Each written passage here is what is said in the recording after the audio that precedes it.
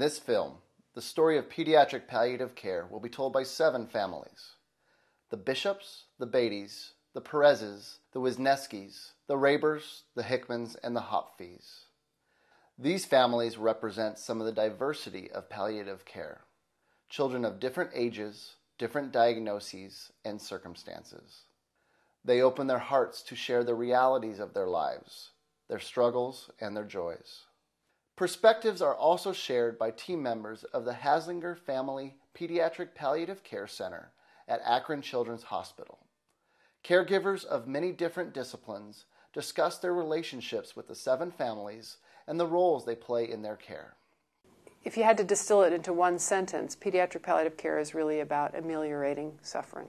They're like a warm blanket around your baby. No matter what your baby's going through, they are there surrounding that child, and every child is treated like an individual. We see children who have a lot of needs in their life that other children aren't going to have.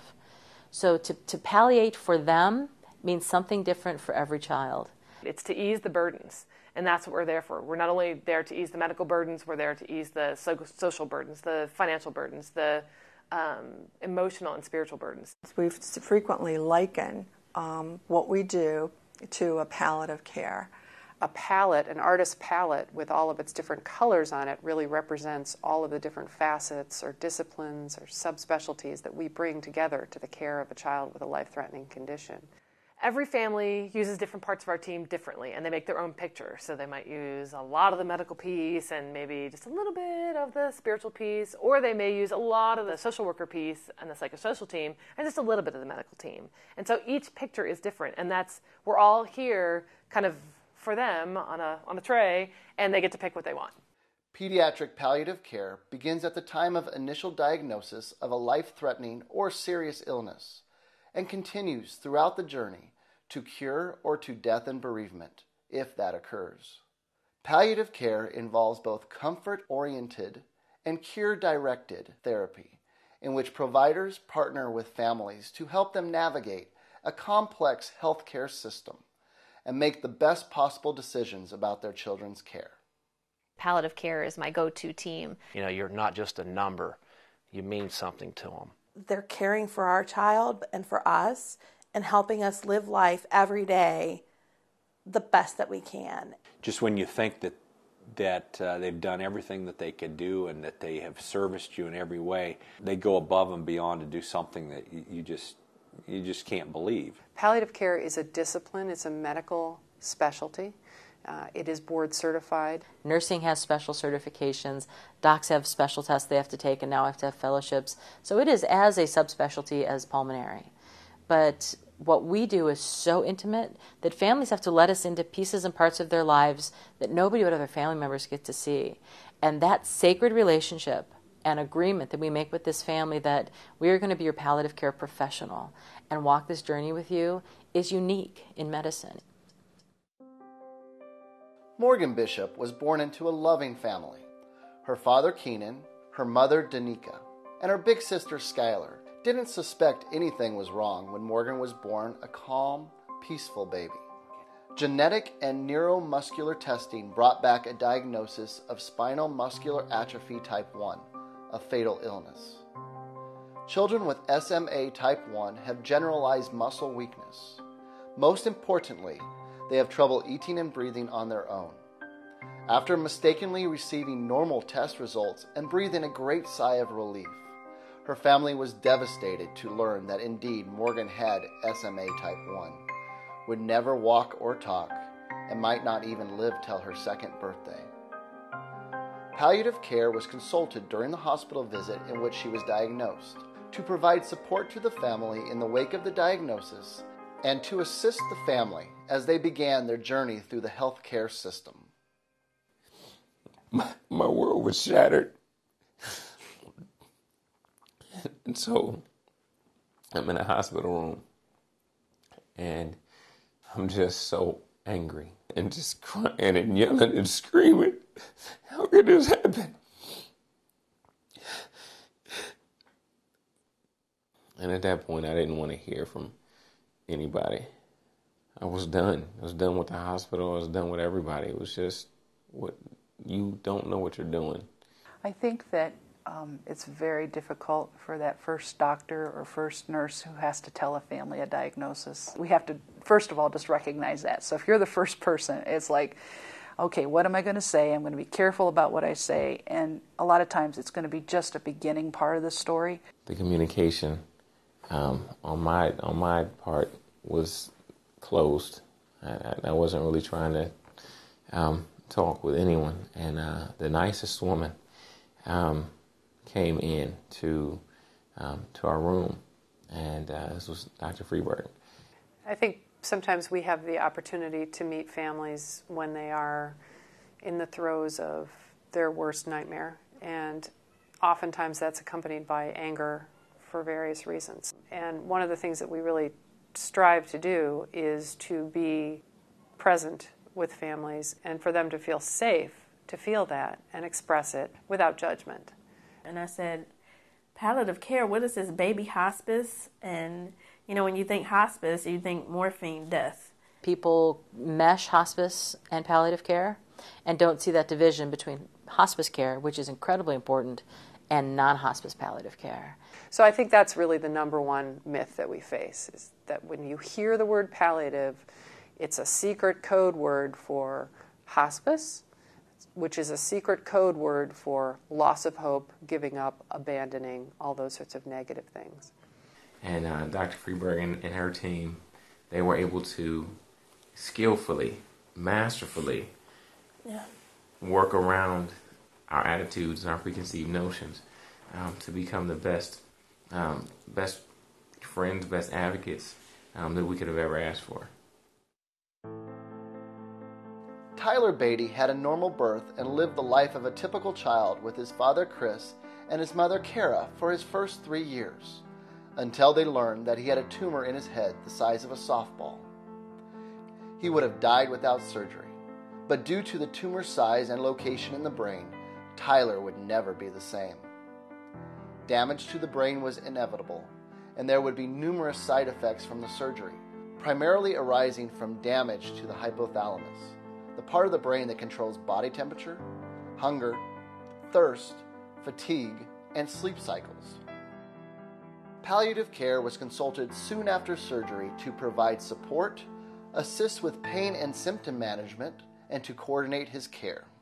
We came in the hospital with our 3.5-year-old's normal, typical child, and we're leaving the hospital into this world of completely unknown, that we were so lost as parents, but just as we were so overwhelmed, we didn't know what the future was going to bring us. He couldn't even hold his head up. And so here you have your 3.5-year-old child who was running and laughing and playing, and now 6 months later, almost like a baby again. When Tyler was first diagnosed, I was just very numb. I think everybody was in a little bit of denial about, oh, he's going to be fine. They'll get the tumor, he'll be fine. And not realizing that it's just a completely different experience after that day. And you have, like in my mind, we have June 21st and then June 22nd of 2004. It is a grieving process, because when you have something that catastrophic happen to you, you grieve for the child and the things that will never happen. And I know for me, that's, as a mom, I think that's what's been so hard, is knowing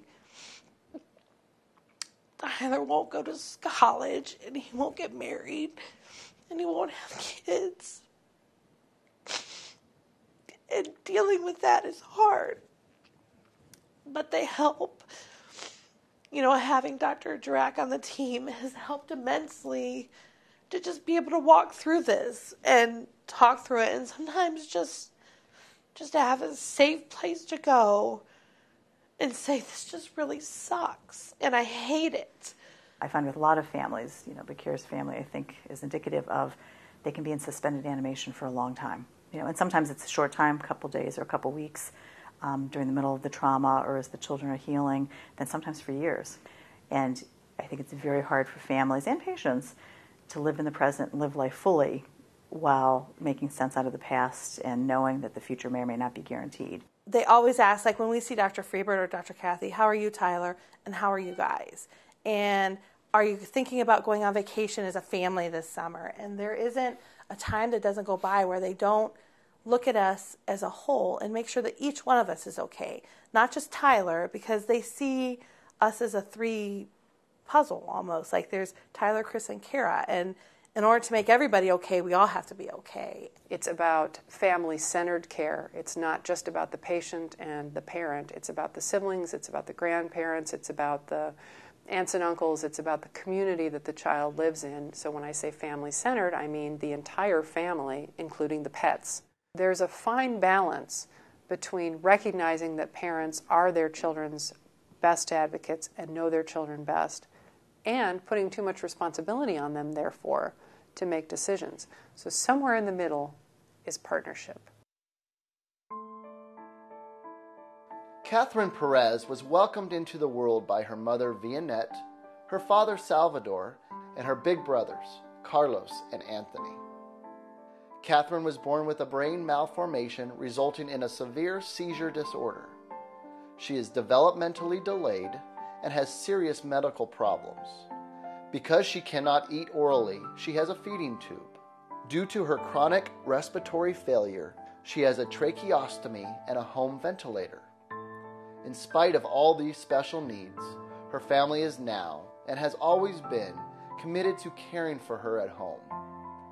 Palliative care was consulted soon after Catherine's birth, when it was determined Catherine's brain disorder and seizures would be difficult to manage.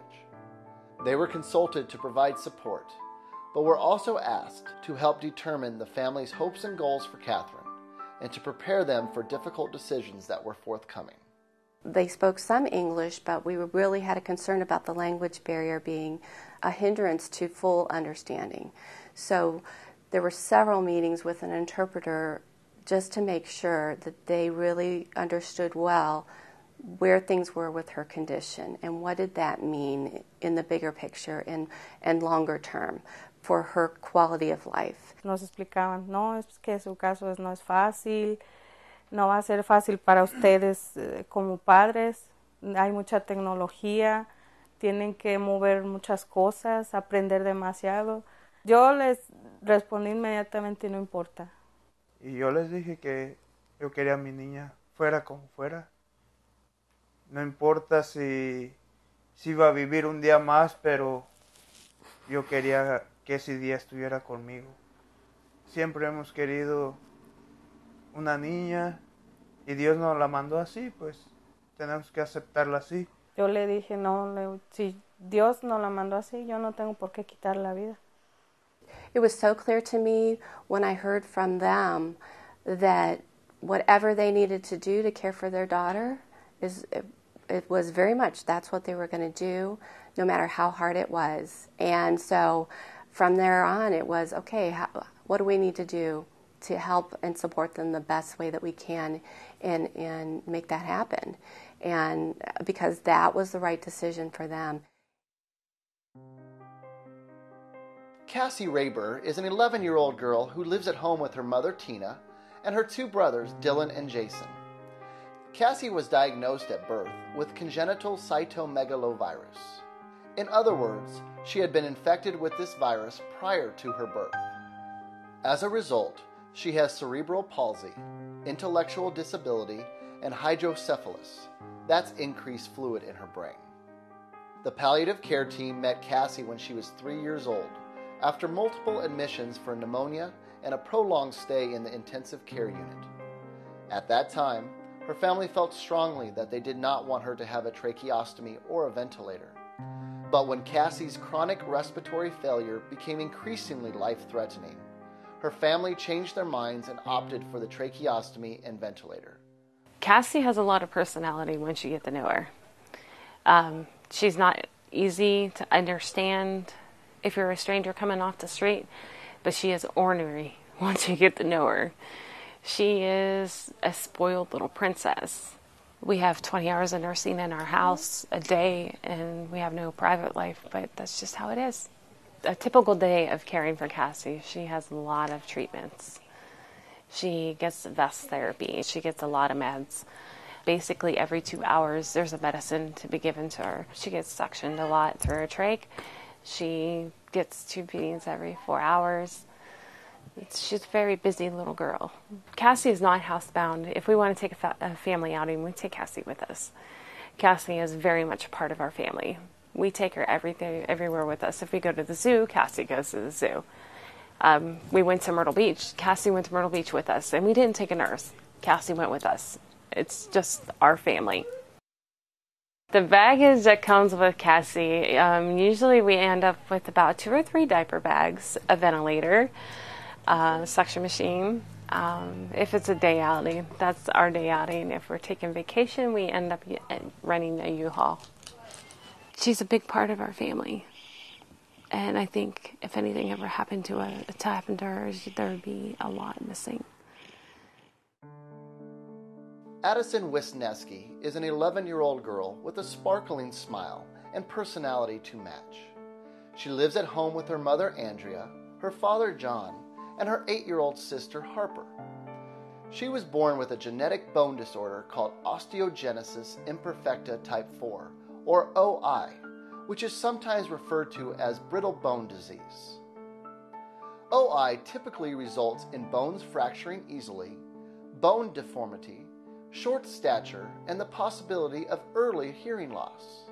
Although Addison was diagnosed at an early age, the palliative care team first met the family when Addison was 9 years old to help with pain management as a result of her multiple fractures.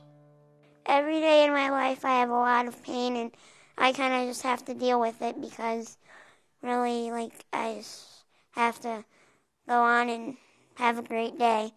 I break really easily, so if I get a little cough, I can break my ribs. If I sneeze too hard, I'll break my ribs. So if I have a broken bone, it's hard a lot of times because I'm just in a lot of pain.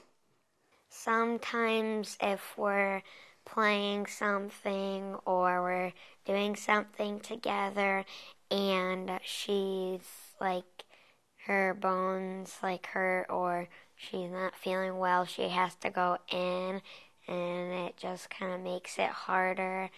The thing with Addie is that there's any moment, anything can change in any given moment. The day could be going really well, and then all of a sudden one little wrong movement and she has a fracture. I've broken probably over 100 bones, and I've broken my femurs. I break ribs a lot. I've broken arms, ankles, feet. Pretty much anything you can think of I've broken. My mom's friend suggested palliative care because she thought that they could really help me with my everyday bone pain. And when I first met palliative care, I talked to Dr. Hirsch, and they've been helping me with my pain ever since then. Recently, Addie's been dealing with a lot of pain, more than her normal, and so they assisted us with some medications that are really helping her live a more normal life. This is the best she's felt in years. We're all just really thrilled, Hyatt, because she's been really, really not feeling good. Couldn't even go to school, and so the last couple... You're not supposed to cry. I'm sorry. Pain and symptom management are core to pediatric palliative care and palliative care in general. If you have a child who's in pain or suffering from another symptom, all the other dimensions of care are secondary to that. What does she do to exhibit pain? How does she show you she's in pain? She'll cry. She'll start biting herself. Okay. She seems agitated. She's had some increased pain. I used extra morphine. And did you use the inhaled morphine too to kind of relax her airway? Yeah.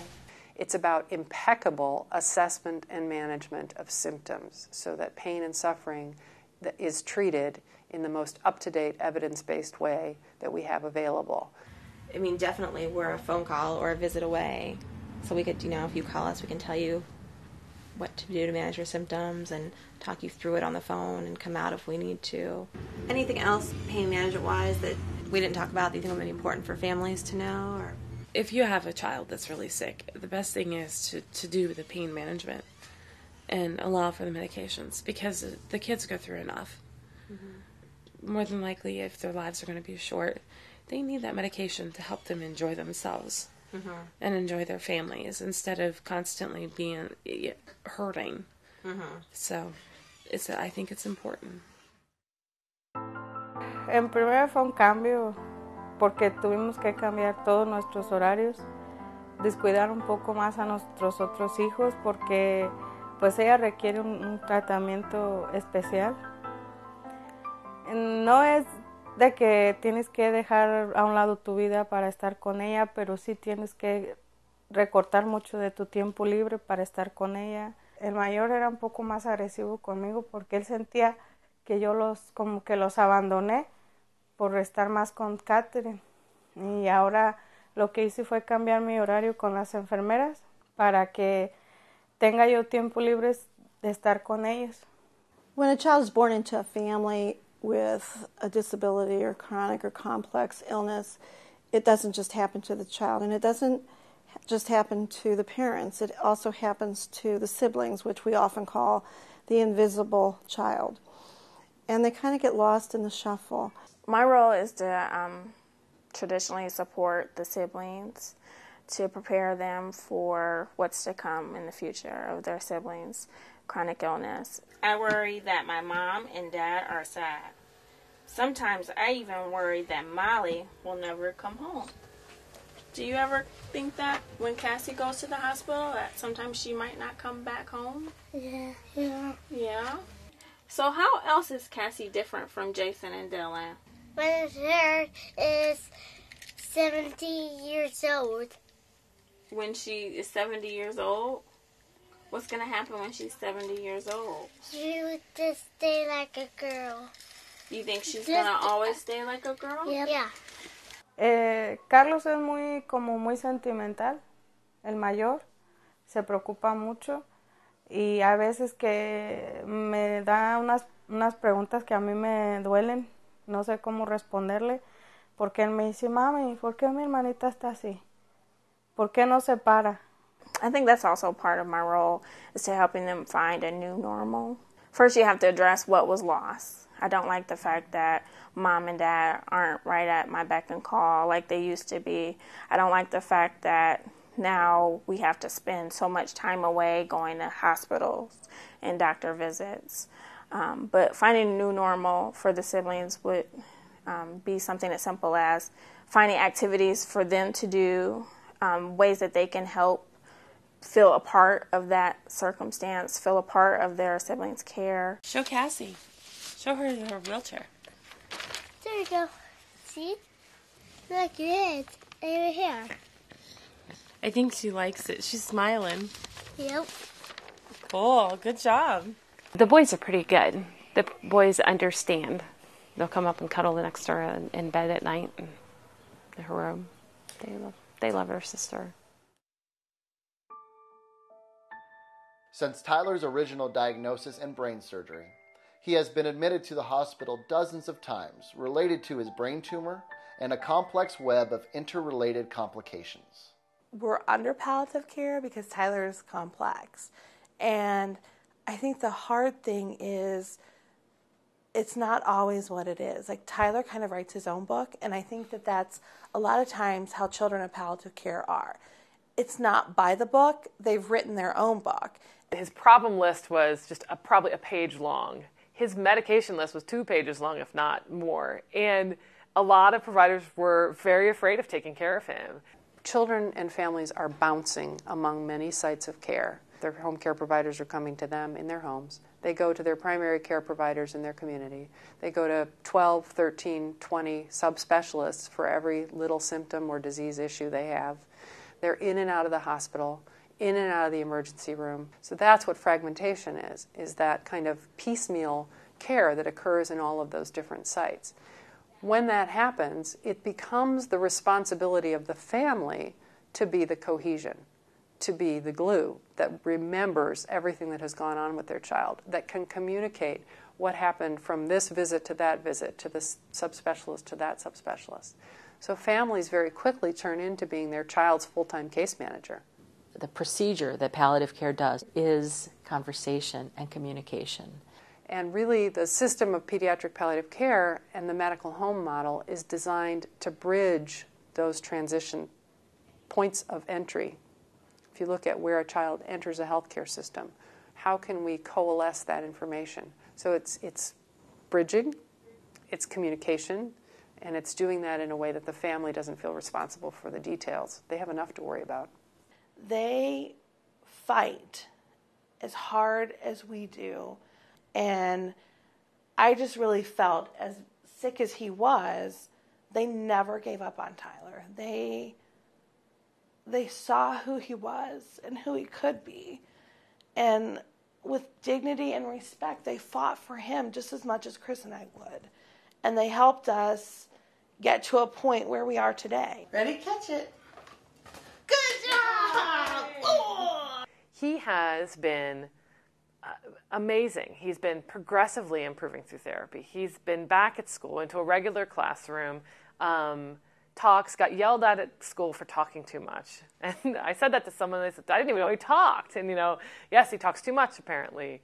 And, going to church and standing up in the middle of church saying, Amen! I wholeheartedly believe that without them in Tyler's care, our story would be detrimentally different. I just almost, when I see Dr. Freebert, I always just give her a hug because she literally saved Tyler's life. Her and the whole team. Larry Hickman and his ex-wife Carrie have 3 daughters, Kayla, Krista, and Kendra, and 3 sons, Grant, Garrett, and Kent.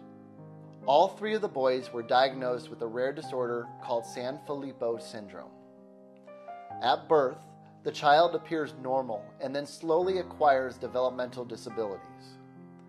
As the disease progresses, the child develops more behavioral problems, including hyperactivity, destructive and aggressive behavior, and sleep disturbance, presenting significant challenges to caregivers.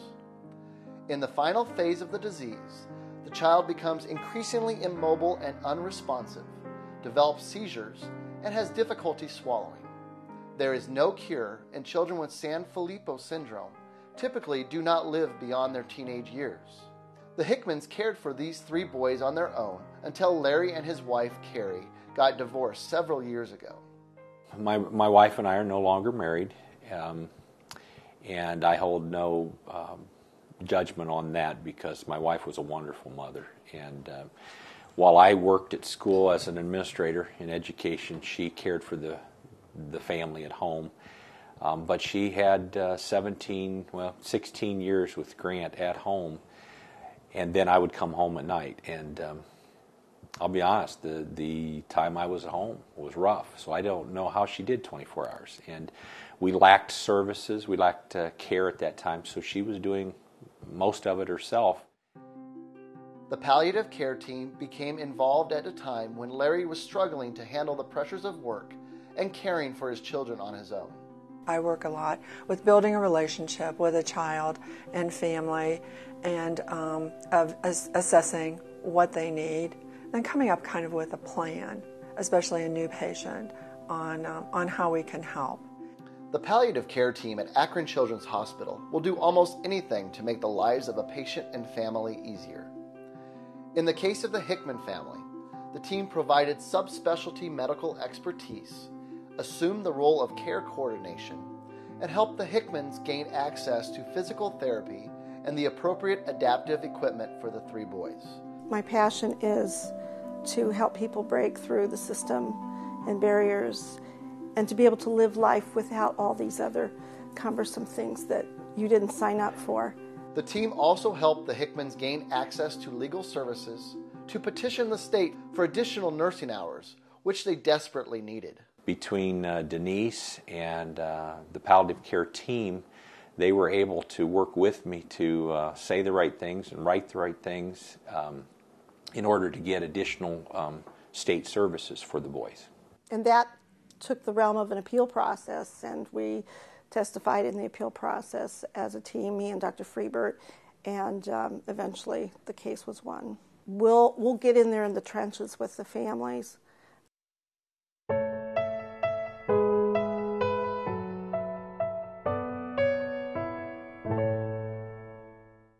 I think it was just the assurance of knowing that herself or someone else was always just a phone call away.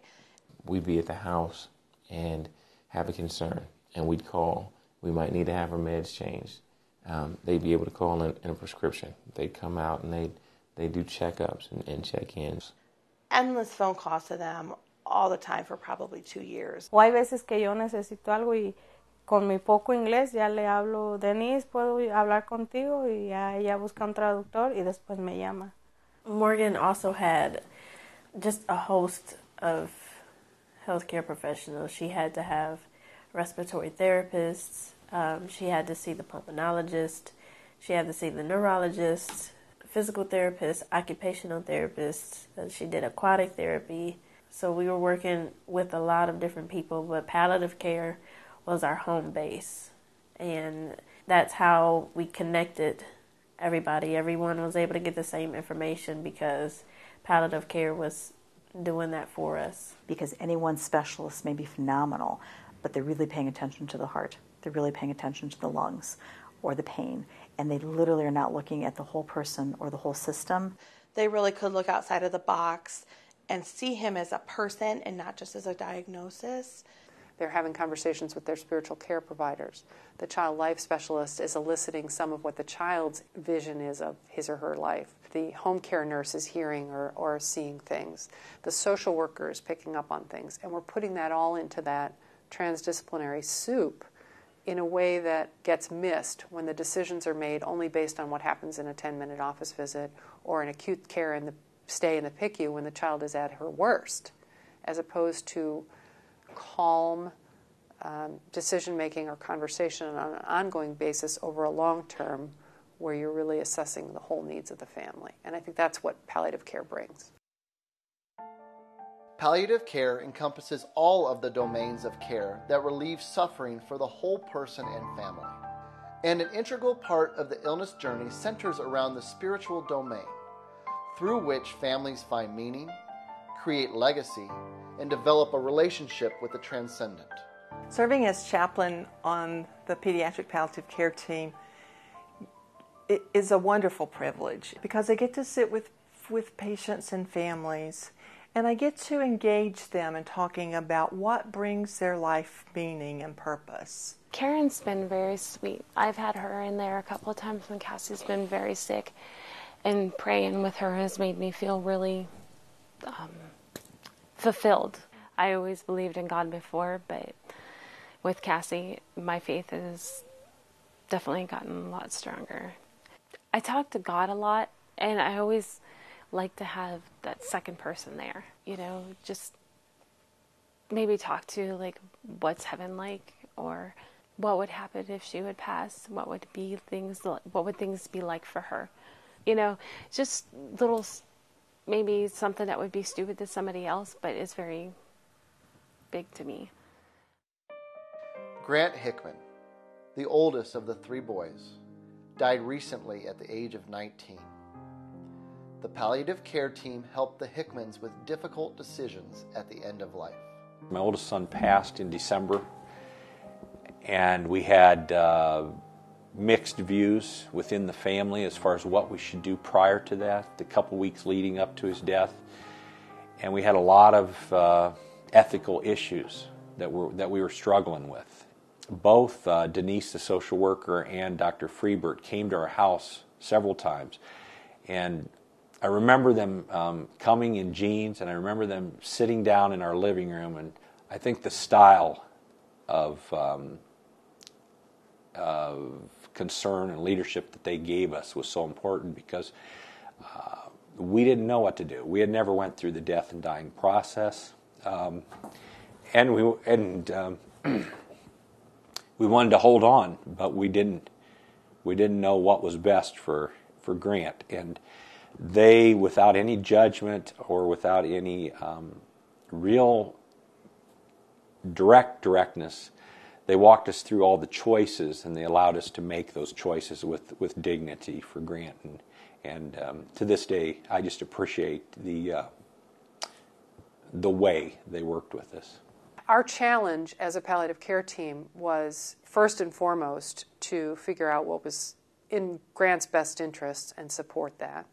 And secondly, to find a way that all 7 of these people would be able to continue to live after Grant died and feel okay about what happened. If this isn't handled well, you've got 7 lives that will be forever changed. Now, they're going to be forever changed anyway, no question.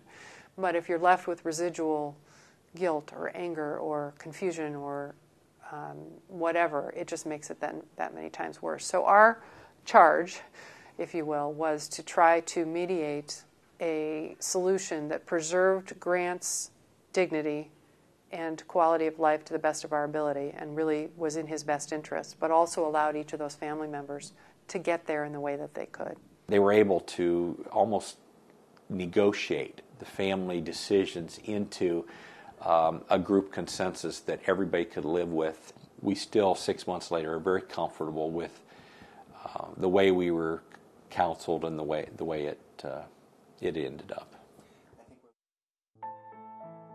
When Shawnee Hopfe gave birth to her son Noah, she was a single mother of 2 daughters named Joy and Trinity and a son named Nico. Noah was born with a rare form of trisomy 13, a genetic disorder that caused him to have numerous medical problems and physical deformities.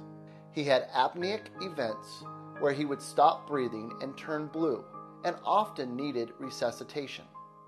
He died in the hospital at 6 months of age after one of these episodes.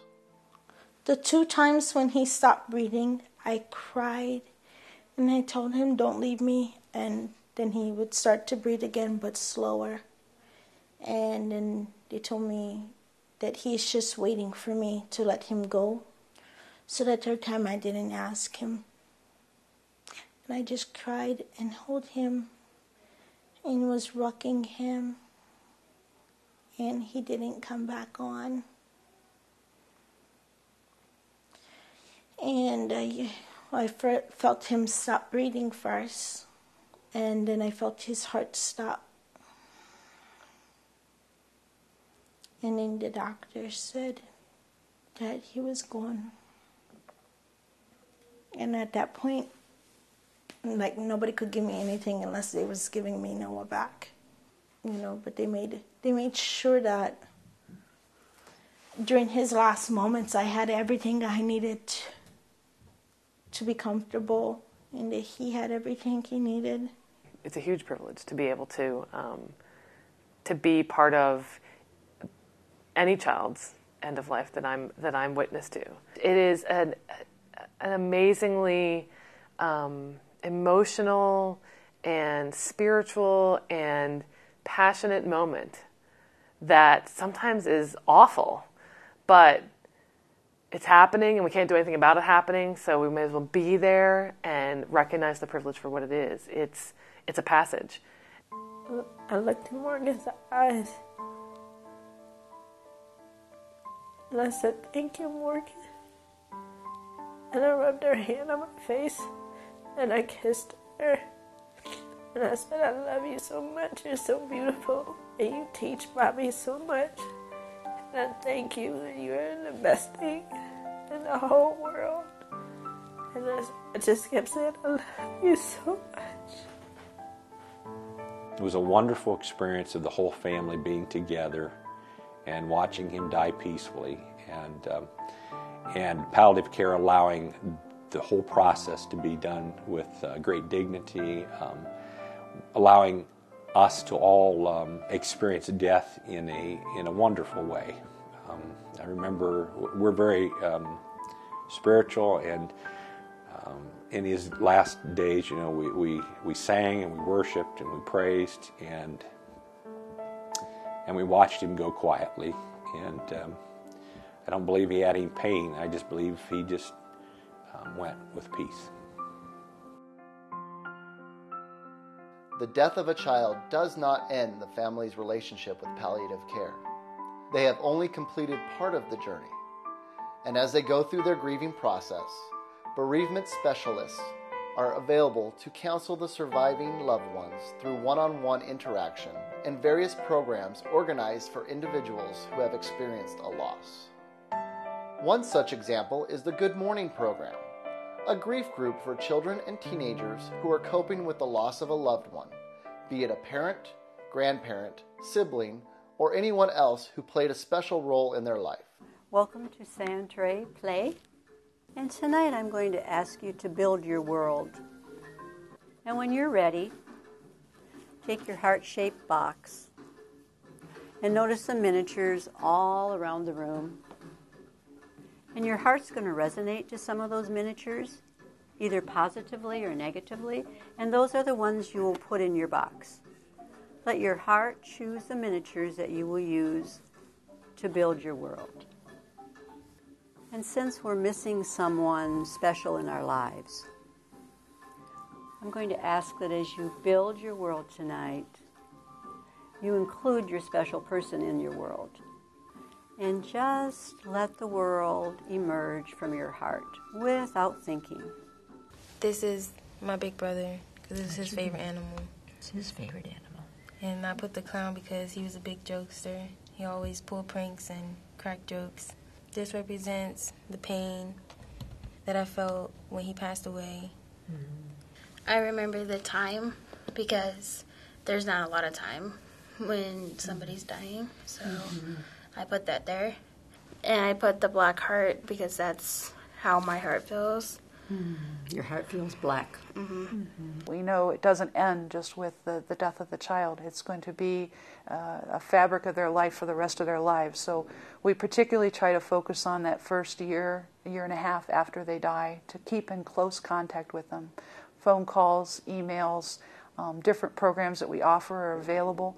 They ask me, how is it going? How am I dealing with it? And then I expressed to them that the kids was one of my main concerns, and they jumped right in, said this is the programs we have. We can sign them up. That was a very good thing, especially at school. The kids became, hey, that's the girl with the brother that died. But in this program, they had other people, other little people that was dealing with the same things they was. So then they felt like they're not alone. They had the kids draw pictures to express their emotions. A lot of times little kids, they don't know what words to use. And what we find is that people that can express these things and find healthy ways to express these feelings and reactions are going to be more healthy over the long run. Nico, he has dreams about Noah. One night, he was laughing, but I thought he was crying, like uncontrollably crying, like sobbing. And then I said, Nico, I shook him and woke him up, and I noticed he was laughing. And he said, Mommy, stop, I'm playing with Noah.